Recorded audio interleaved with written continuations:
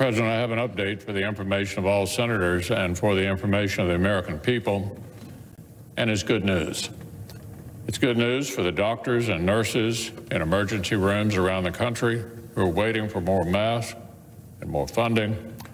It's good news for families all across America. At last, we have a deal.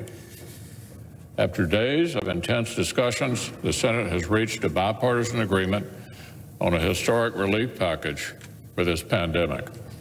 It will rush new resources onto the front lines of our nation's healthcare fight, and it will inject trillions of dollars of cash into the economy as fast as possible to help American workers, families, small businesses, and industries make it through this disruption and emerge on the other side ready to soar.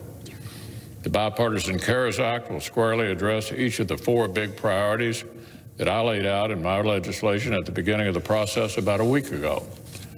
It will rush financial assistance to Americans through direct checks to households from the middle class on down, and through a significant and creative expansion of unemployment insurance during this emergency. It will deliver historic relief to Main Street America through hundreds of billions of dollars in emergency loans so more small businesses can survive this and keep paying their workers. It will help secure our economic foundations and stabilize key national industries to prevent as many layoffs as possible, while keeping big companies accountable, as both sides have sought to do. And of course, it will push major relief to hospitals and healthcare providers, invest in new medicines and vaccines so we can beat this virus faster, and help get more equipment and masks to the frontline heroes who put themselves at risk to care for patients.